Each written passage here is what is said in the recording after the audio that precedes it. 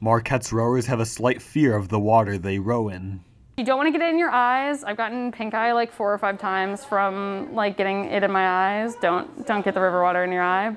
That stems from a history of pollutants in the city of Milwaukee. The 3 rivers in Milwaukee have played a central role in the livelihood in the region and the city's growth and industry. Industrial activities that produced things like metals and organic contaminants like PCBs.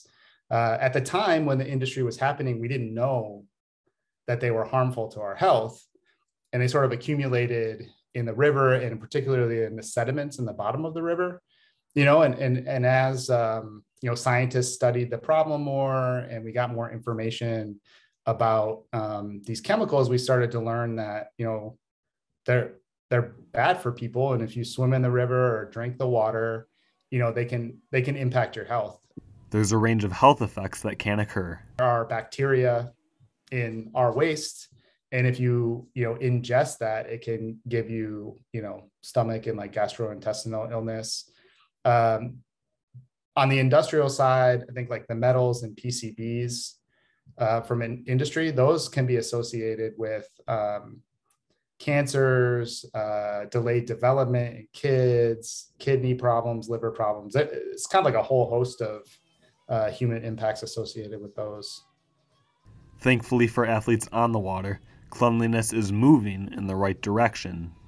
Even though we're treating a lot more sewage than we were before, we're still discharging some untreated wastewater into our rivers, right? And so what Milwaukee did to solve that problem was build the deep tunnel, which is a huge storage system, 30 miles long. I think it's 30 feet in diameter, big pipe that's a couple hundred feet underground that stores all of that sewage. And so since they brought that storage system online, they've reduced the total volume of combined sewer overflow, something like 97%. The general cleanliness of the river, it actually plays more of an impact than you think, just in terms of a rower's peace of mind.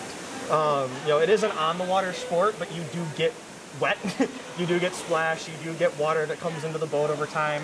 And as a rower, when I was in college, there was a running kind of joke, if you will, that rowing on the Milwaukee River, if you went in, you had to get a tetanus shot because it was so dirty. So, in terms of peace of mind, we as rowers would prefer the river to be cleaner.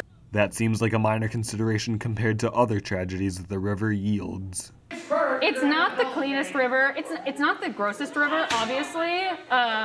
There's less dead bodies found in this river than a lot of other rivers, I'm just saying. Sadly, there are still many dead bodies found in Milwaukee's waterways. According to the Milwaukee County Medical Examiner, 6 bodies were recovered from 1974 to 1986, a 12-year span. 5 of the 6 remain unidentified, and in a span of the last 5 months, 3 bodies were recovered from Milwaukee's waters as recently as February 16th. So while the amount of pollutants found in the river is going down, the disturbing number of bodies found in the waterways continues to go up. I'm Tim Littau, Marquette Wire Projects.